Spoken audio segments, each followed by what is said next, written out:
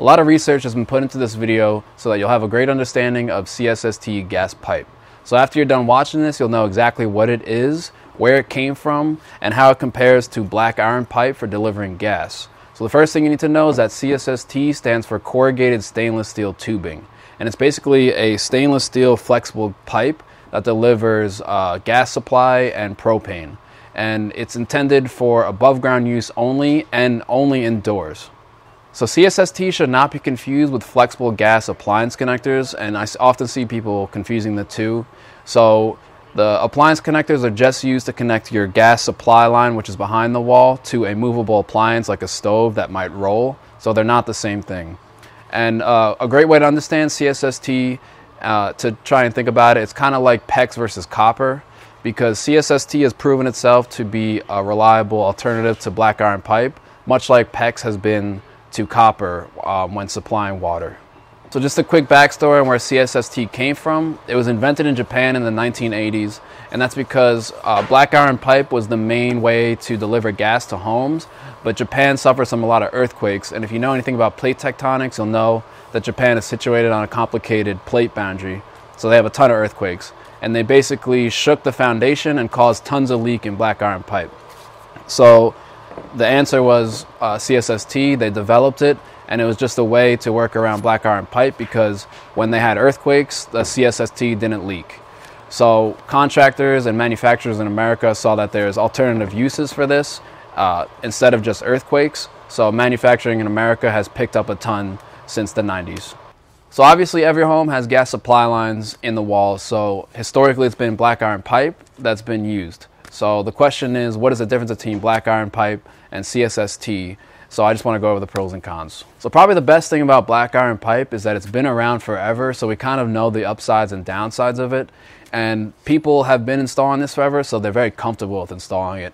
And when they see a new system like CSST, they might not think it's necessary because they know how to install this and they know that it works. So if you don't have to learn a new system, then that seems okay to them. And right now, black iron pipe is more cost effective per foot, but I'll discuss the labor costs later because when you compare the two, it might not be more cost effective, but I'll discuss that later. And lastly, the thing with black iron pipe is that it's very sturdy. So when you're holding it in your hands, it just kind of seems more reassuring since it's heavier and more sturdy. So people have more confidence in that. So another downside of black iron is that if this is installed in an environment where there's moisture in the air, it'll corrode over time. And that's going to happen with the inner walls just thinning. And obviously this is going to cause leaks if you give it enough time. And I mentioned before that the sturdiness and heaviness of this is an upside, but if you just consider carrying this to your work site, it's a lot harder than carrying CSST because this is 25 feet of CSST and it's very light. So usually black iron pipe needs some heavy machinery to cut and thread.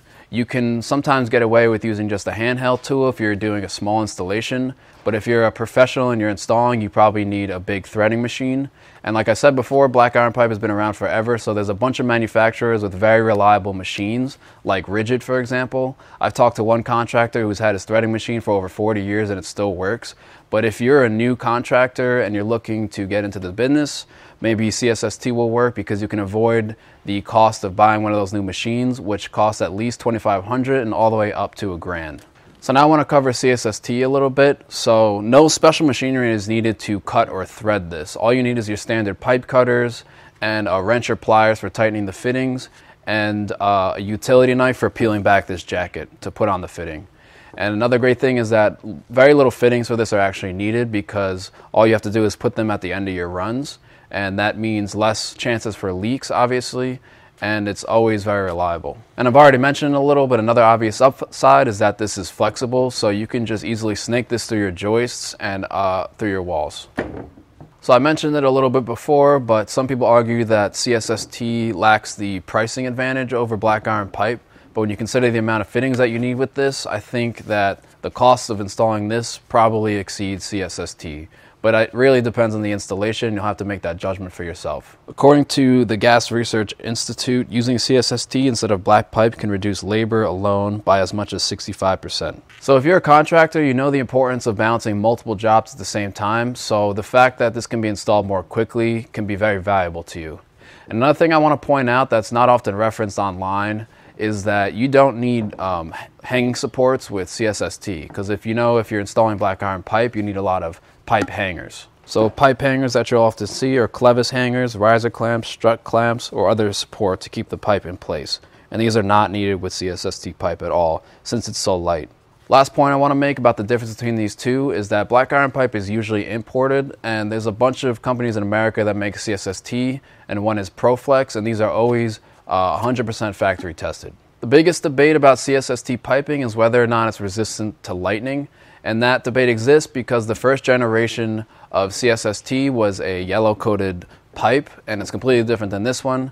And the problem that happened with that is that it wasn't arc resistant, and it wasn't required to be grounded. So what happened was one person's house who had the first generation installed was struck by lightning, and the pipe started to leak gas, and it just caught fire. So this caused a huge problem, and it actually created the second generation of CSST. So most manufacturers have already phased out the first generation of CSST, and now this second generation has this arc resistant coating on it, and it's required to be grounded. So it eliminates the lightning problem. And I should point it out, but it's pretty obvious, but there's no gas pipe on the market, including black iron, CSST, or copper, that's perfectly resistant to lightning, because lightning is just an incredibly strong force, and no one can really create something that can be perfectly resistant to it. National Fire Protection Association reports an average of 375,000 fires annually to residential buildings, and out of these, only 160 are attributed to lightning-caused fires started from gas piping, or approximately 0.04%, which is also 1 in 2,500. So this number involves all types of gas pipe. In the United States, about 300,000 new and remodeled homes per year have CSST installed. That number is about half of the number of new homes built each year that use gas for heating and cooking. CSST is approved for use as a gas piping material in all national model building codes, including the National Fuel Gas Code, the International Fuel Gas Code, and the Uniform Plumbing Code, and is approved for use in all 50 states. I also want to add that U.S. building codes currently require direct bonding of CSST, so that's important to know. You should also check your local codes to make sure you have everything in order before you install this. And if you subscribe to the channel, we're going to come out with another video where I explain all the different types of fittings and appliances you can purchase with installing CSST to make your install go perfect. So subscribe to the channel, like the video, and that's it.